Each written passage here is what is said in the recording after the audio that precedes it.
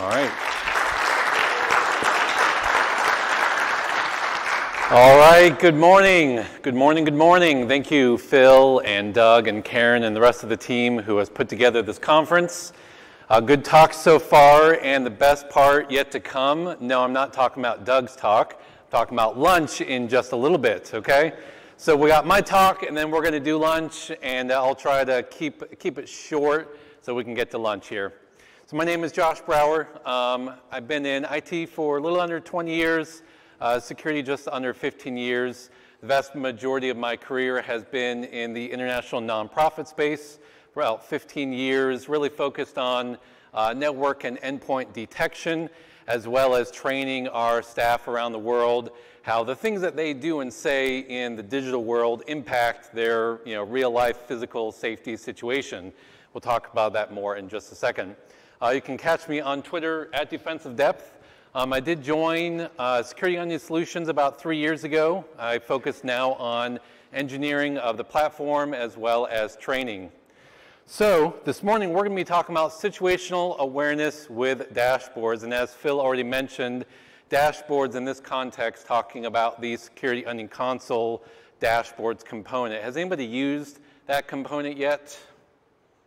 A few. All right, I'm glad our team has. All right, so I'm going to give you a little bit of context. So the first part of this talk is going to be on context around situational awareness and what that looks like in the cyber or the digital realm, and then we'll talk about what that looks like more inside of Security Onion using dashboards. So in my past, I had the great privilege of working very closely with the physical security and safety teams of the organizations I worked with. We had people around the world in many different locations and some not so great locations. And I really appreciated that the physical safety teams really understood the concept of how the things that we say and do and what we do in the digital realm impacts real life. For instance, writing certain things on social media when you're living or staying in a country that doesn't have the same level of freedom of speech as the US, right, can, even as a foreigner, can bring personal safety issues to you. And so in working through that and working with the physical safety and security people, I really appreciated how a lot of the concepts in physical security really carry over to some extent in digital or cybersecurity. I want to mention just a couple of those off the top. There we go. Physical and digital security. Does anybody know what this little device is right here? If you can see that very easily. It's a wedge. Yeah, door stop alarm. Thanks, Chris. All right, so door stop alarm, right? So you are, this I picked up from traveling with the physical safety guys to some certain locations, right? So we are at our hotel or location at night and make sure the doors are locked. And for a little bit of added protection, we put this device right underneath the door. And then if someone tries to force the door open in the middle of the night, this depresses and a 120 decibel alarm goes off. Okay, I'm not going to do it right now. It's extremely loud, probably will blow out the speakers. We'll not do that to you all. What is this? What would correlate to this concept in cybersecurity? Go ahead and yell out a little louder. Okay, coal mine, I heard alerts, detections, right? So automated detections, right? This is very, very similar, same concept. We have a mechanism we set in place. We define parameters. When those parameters are fulfilled, we generate an alarm or an alert. In this case, it's an audible alert. In our case, we are actually generating, digital alerts, whatever that may look like. We also have the concept of threat hunting, right? I think my pointer is having issues. There we go. Threat hunting. And I should say, when we talk about physical security, in my background, I'm not talking about military at all. Okay, I'm talking about physical safety, personal safety, as well as corporate security. So not from a military perspective. So when we talk about threat hunting, obviously we know what that looks like in the cyber realm. From the physical security side of things, I would talk about that more from a active sweeps, right? From a corporate security, I'm doing anti-surveillance, active sweeps. Personal safety, I'm looking for air tags depending on the environment and what may be happening. I'm looking for air tags. I'm looking for hidden cameras at a Airbnb, right? Things like that. We're doing targeted active sweeps. All right, so that would be threat hunting. Now we have this thing called situational awareness. Has anybody heard of the term situational awareness? All right, so we're talking probably half. Okay. If you Google situational awareness, you'll find lots of memes, all right? Lots of memes like this. You got this, come on. All right.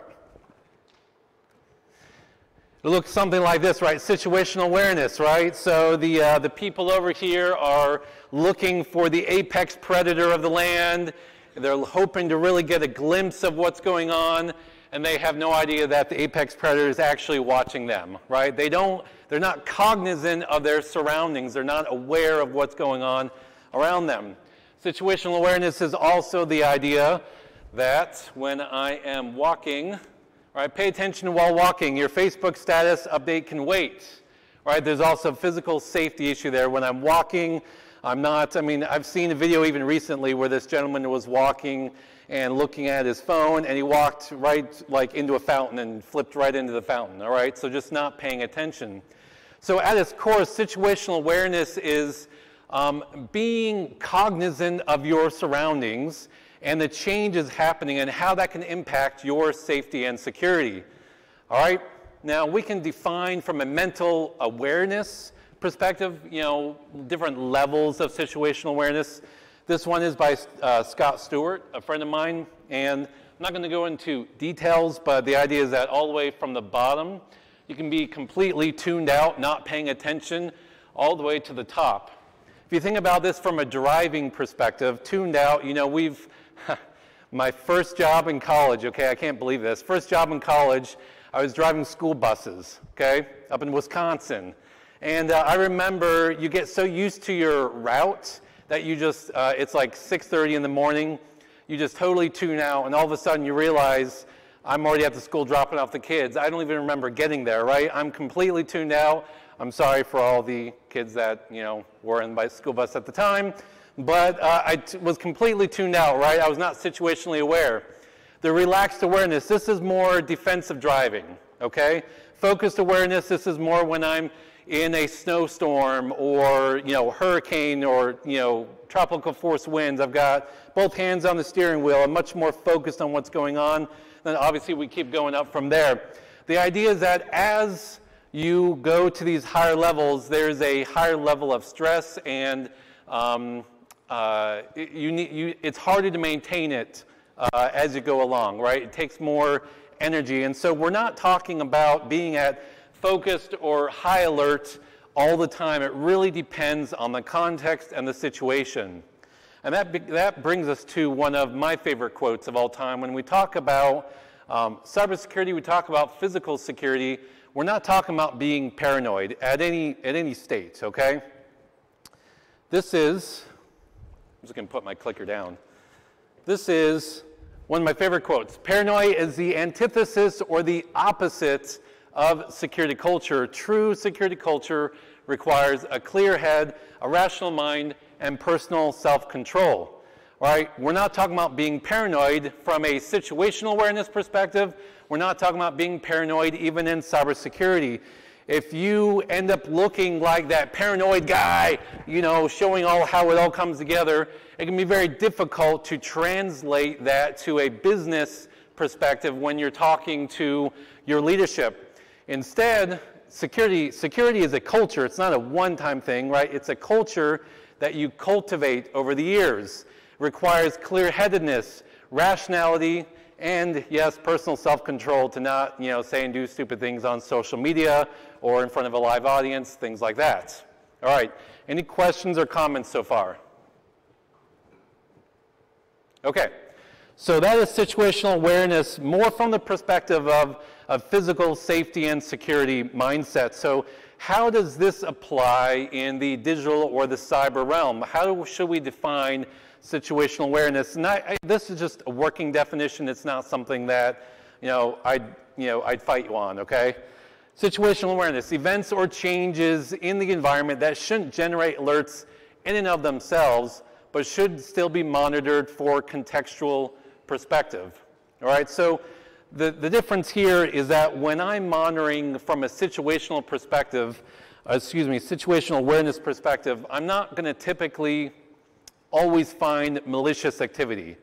But I will find, and I've seen this over and over, I will find misconfigurations that can lead to malicious activity happening. I will find, proactively, shadow IT. All right, so if I can proactively discover shadow IT happening in my environment, if you're not familiar with the term shadow IT is the idea that elements of your organization are going around the normal IT processes and doing their own thing. And there may be legit reasons for that. Maybe IT is, blocking what they're trying to do. It may be because there's security concerns. But from a security perspective, we want to proactively discover that so that we can come alongside them and work through the security concerns of what they're doing. So if I can proactively discover shadow IT misconfigurations, that helps us greatly in our monitoring. Now the key piece here is that we're talking about changes.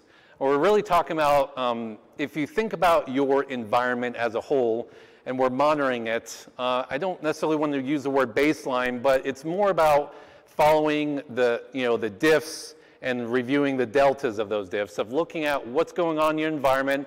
And it's not that I'm necessarily looking for something malicious. That's kind of the key that I'm trying to make. It's more about being aware of what's going on around you. Again, it's the same concept that we have in physical security. Now, this is not new in the industry, okay? But a lot of times we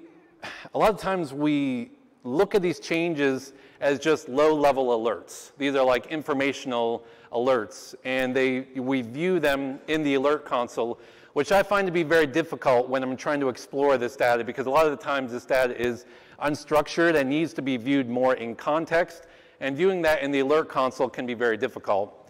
And so that's where I'm trying to make a distinction. Now, the Sigma project, Sigma is a rule format, just like we have YAR rules, just like we have SNOR and Sierra rules, we have Sigma rules. This is from their wiki, and you define a level for your rule, and it goes from informational all the way up to critical. When you have an informational rule, it's rules that are intended for enrichment of events, and then low, which is what I wanted to point out here. So low is notable event, but rarely an incident. Okay, low-rated events can be relevant in high numbers or in combination with others. Immediate reaction shouldn't be necessary, but a regular review is recommended. So they have the same concept here of what I'm talking about. It's just kind of viewed a little bit differently. You can even see, I think they have it right here. Yeah, on the very top it says, while low and medium events have an informative nature, high and critical are ones that should actually generate actual alerts. So the distinction I'm making is when we talk about situational awareness, I'm not talking about let's just generate a bunch of low-level alerts, wanting to look at things a little bit differently. So let's take this out of theory and take another step towards practicality. Excuse me. Any questions, by the way? Is it making sense so far? Okay, I heard a yes, I got thumbs up, let's do it. All right, so for example, user management, CRUD operations, create, reads, updates, deletes, those types of operations. Here's a list of operations that you may find in an environment, all right?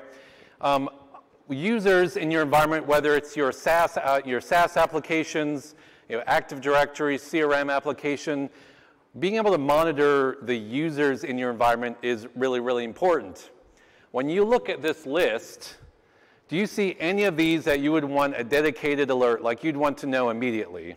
All right, we have user added HR group, group created and permission set for volunteers, which accesses public data, user added to the volunteer group, user added domain admin group, retiring employees, user disabled. Any of these, you would want a dedicated alert generated right away. Go ahead and throw it out.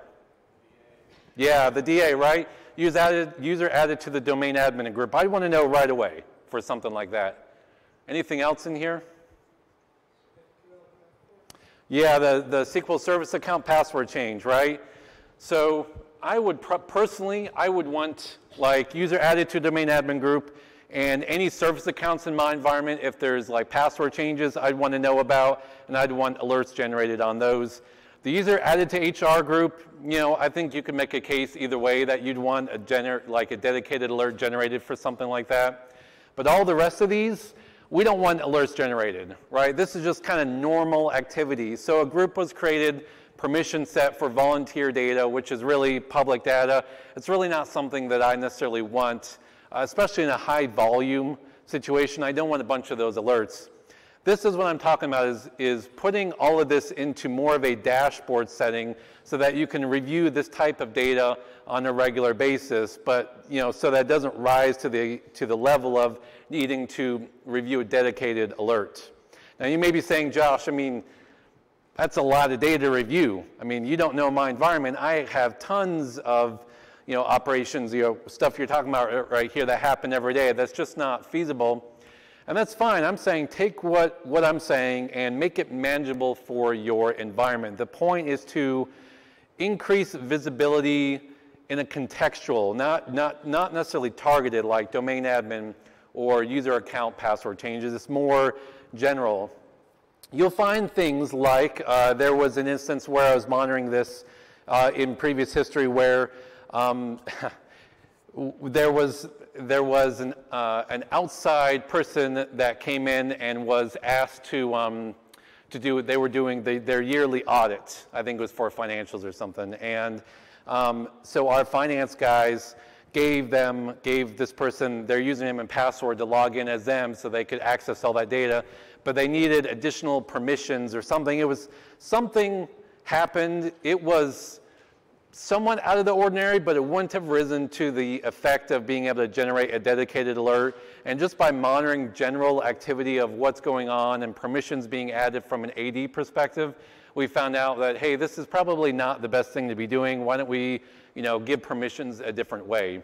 Again, being able to have that just broader context. Side note, inside Security Onion, we can use Elastic Beats and OS Query to gain visibility in all of this. The Elastic Beats, whether it's through the modules like WinLog Beat, whether it's from bringing in data from G Suite, there's lots of different modules that we can use inside Security Onion to bring in this type of data.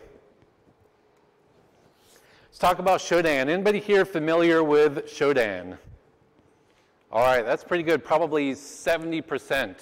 Anybody here used it or use it on a regular basis? All right, good. So Shodan is a tool, it's a service, it's been around for quite a while now. Shodan is a service that goes out and scans public internet. I think that it's like roughly once a week, and it generates a bunch of metadata about everything it's found, drops it in a database, and then lets you as a user query that database, all right? And Shodan is a great place. If you do a search on YouTube for Shodan, you'll find that the vast majority of the videos are all about using Shodan for, you know, gaining information for pen tests and things like that. What I'm talking about here is using that same data, but instead use it for situational awareness. Okay, use that same data that people would use for pen testing, bring that into Security Onion and use that to better inform our defenses and the changes in our environment. That's what we're going to do. I've used Shodan 3 specific ways over the years. I want to show you how I did that and then also show you how to bring that data into Security Onion. That sound good? All right.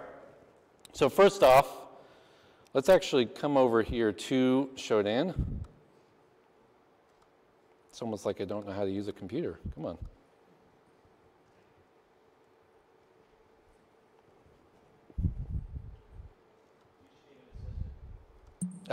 You're right.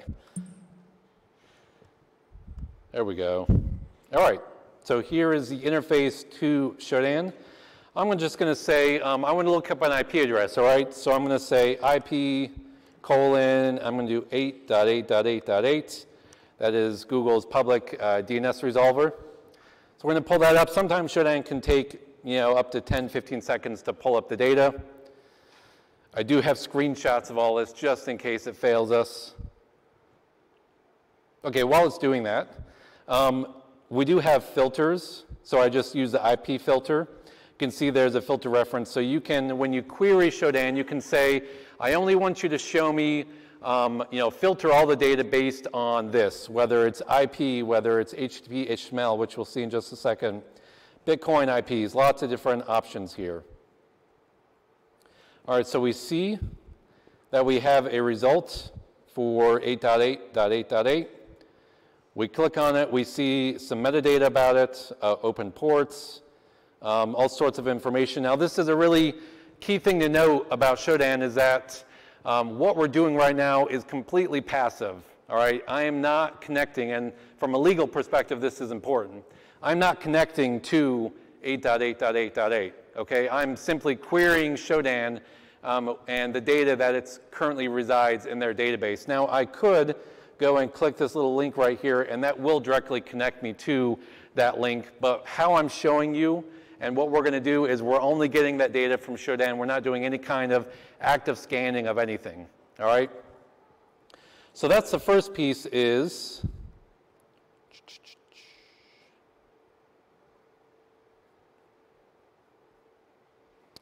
we're going to try this again here. So the first obvious piece is scanning or querying Shodan for your public IP space on a regular basis. All right, and you can do that with like a specific IP, your NetBlock or ASN. This has literally saved my bacon before. All right, so we were, I was the primary firewall administrator for an organization years ago, and I was on vacation, so the secondary made some changes. I'm sure it was fine, everything was fine, and then all of a sudden, the latest Shodan scan showed that somehow this person had reversed the default deny and made it default allow. So all of our publicly hosted services were now, everything was completely screwed up and everything was completely reversed. And that was only because we had monitoring in place with Shodan that was showing us, open ports for our public IP space. All right. So yes, that kind of raises a little bit more than situational awareness, right? That's an alert I want to know right away. But the idea is that as change is happening in your IP space, you want to be aware of what that looks like. So there is a filter for network, which we can do. It's just net with the IP and then the CIDR notation. You can see that I have 16 results. This is a Microsoft Azure NetBlock. So nothing sensitive that I'm aware of. All right, so that would be network. We can also do something product specific, okay? This is kind of interesting. So we can use a filter, http.html, and look for a keyword. For instance, we can say http.html CiviCRM. CiviCRM is a open source CRM product, and it has that keyword in its HTML page that Shodan is indexing. And I've used this before to track internal software that we had developed in a previous organization because there was, the development team tended to stand up dev servers and make them publicly accessible and also sometimes load semi-live data in them. And so using this, this particular technique, I found a unique keyword that we had in our software and then just dropped that into Shodan. So anytime we had an instance of our software show up out on the public internet, I was able to track it through something like Shodan. Again, we'll take a quick look at what that looks like in Shodan. So http.html CiviCRM, we have 842 results. Lots of interesting open ports over here. Again, put yourself, the context here is I am regularly connecting to Shodan and pulling down any diffs, right? Anything that has changed for my IP space or whatever the query is.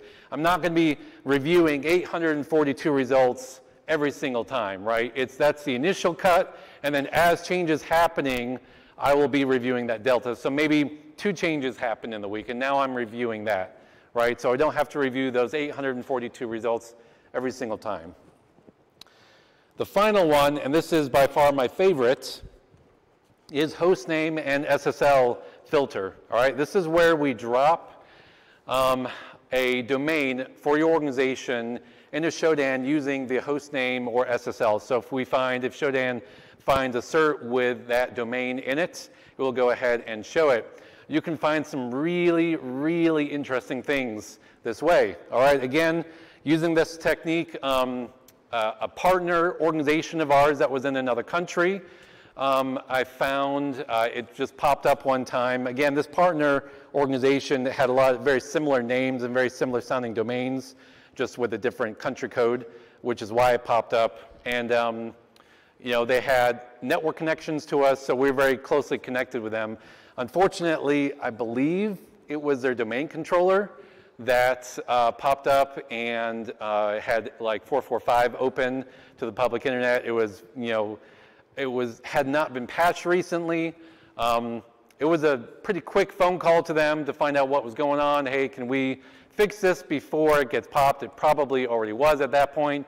But again, alerting them, you know, one of our partner organizations, that this was going on because I'm much more situationally aware of the context that I'm operating in. Is that making sense? Okay. So for the example here, we're going to use SANS.org, our favorite trainer, right? So we'll come over here and now again, the context here is this is your organization, all right? I'm not picking on SANS at all. This is just an example of what it could look like. All right, search for SANS.org for certs. I have over 3,000 results. Now, if I look down here at top organizations, you'll actually find out that, there it is right there, top products, that most of these are actually CloudFront endpoints. So I'm going to filter that out. So I'm going to put a negative or a minus sign in there, filter that out, and that gives me much more manageable 195 results. All right? So you may be saying, this is great, Josh. I love that I can do this with Shodan, but it's yet another interface that I have to remember to log into. Why can't I just slice and dice this data inside Security Onion? Well, your wish has been granted. Let's go ahead and do that. All right, so I just did a quick FileBeat config, right, where it's at HTTP JSON input using the Shodan API. I just put in the query that we just used. Did a couple things here to drop a couple fields that were having issues. And then this shows up. The data should show up here. Let's log into Security Onion. Come over to the Hunt interface. I'm going to drop down to log type. And I should see, probably need last 48 hours. Should see Shodan results right there, 200. So I did this yesterday, I think it was. All right, so I filtered for these results, but again, I'm in the Hunt interface, and I can do some group buys, but from a long-term monitoring perspective, I want to have a dashboard that I can just drop into, review the results from the last couple days, and then work from there. And so again, if you're not familiar with the dashboards interfaces over here on the left-hand side, this looks somewhat familiar to Hunt. We actually use the same Onion query language for it. I'm going to minimize this right here. We have some nice visualizations. We have some SAN keys. We have our pie chart, bar chart, and then our data table. Now, we do have a free YouTube video, I think, Matt, you put together on dashboards, right? So if you want to actually know how to dive into making this a bit more in-depth, I'm going to link you to that video out on YouTube. But for now, we're going to go ahead and look at a dashboard that I already created, and then we'll edit it with our Shodan data. Scroll down. We'll see that what I like to do, I'm going to make this, yeah, there we go. What I like to do when I create dashboards is start with kind of the overarching category of data that I'm looking at. And when you're talking about situational awareness and the new data that you're bringing in, you kind of got to play with it a little bit to figure out what's going to make the most sense. If you can see, yeah, there we go. All right, over here on the left-hand side, I have the Shodan module. And then we have the product type and then the port. that's kind of the top level navigation that I decided to do for this dashboard. All right, so I can quickly filter down. Well, that's an interesting looking port. Just left click, click on include, and that filters down to that result. And then I see over here my host names, the HTTP statuses, and cert information. So that's our top level navigation. Then I have result.hostnames over here. And then I try to look at the data set and group like kinds of data together. In this case, we have HTTP. We have a bunch of HTTP data. So we have our HTTP host, the result, the status like 200, 404, location, and well as robots, which had some interesting data in there as well. So as we start, let's do 200, let's include that. We can start seeing the results that are there. And then finally, we have our certs. Kind of that bottom section is reserved for SSL and everything related to our cert, everything related to Shodan and certs. Now we can quickly and easily, if you see this little menu over here, we can change the type of visualization. We have our SAN key right here, which we can full screen, and it can make some very nice visualizations. Gives us, again, depending on the data set, you can play around with the different visualizations to figure out what's going to make the most sense when you're doing your analysis.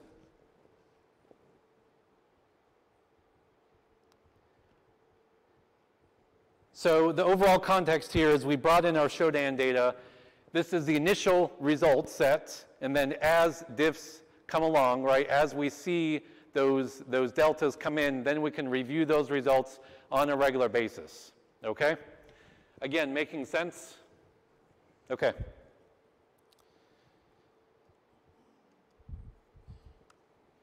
So we have less than 5 minutes.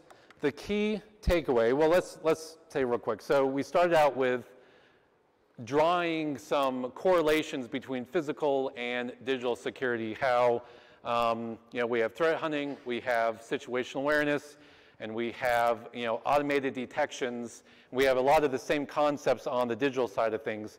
Really, the key takeaway for this morning is to understand that I think there's some nuance here. There's something more than targeted threat hunts, and there's something more than automated detections, and that's where I think the situational awareness falls into. And I think we use a lot of different terms in the industry to describe it, and I think there's a lot more that could go into it. For me, I found that the dashboards inside SecurityOn make it very useful being able to review that data on a long-term basis. Again, it's something that I'm planning on pursuing a bit more in this next year inside SecurityOn and seeing what else we can do in automating this. Any questions or comments? It's clear as mud. I just want to go and eat. Sounds good. Yes, Bryant. Yeah, great question. So, Shodan, however you want to say it. I actually have that pulled up. Shodan is extremely inexpensive, all right? I've used the one-time membership fee of $49 for quite a few years now, and that gives you access to the API. There's also a freelancer for like 70 bucks a month.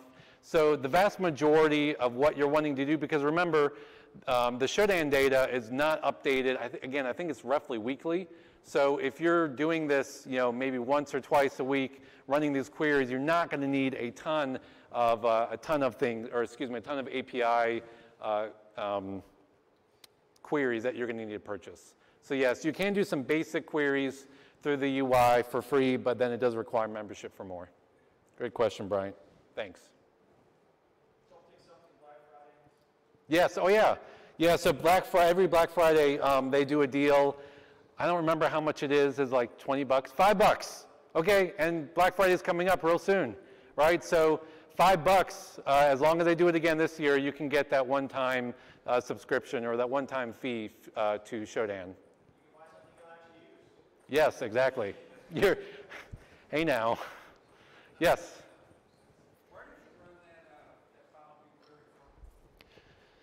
Yeah, so where to bring it into Security Onion? Yeah, that's a great question. So in the current version of the platform, this is in YAML format, and I dropped this in the global pillar for Security Onion, and what that does is then the next time FileBeat restarts, it'll pick up this new configuration and pull it down. So I ran this on the manager, directly from the manager. I do not. I mean, it's connected as in it's able to, pull down data, but it's not publicly accessible. Good job. Good job. Any other questions? Yes.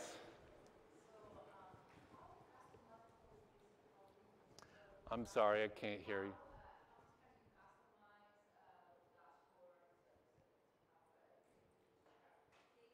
Yes.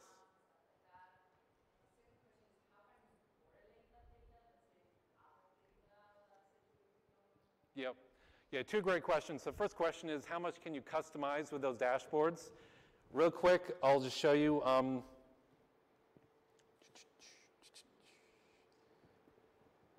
right, so if we drill down into the actual data, like these are the actual logs down here, any of these fields can be added as a group by. All right, so if I wanted to add like a geo,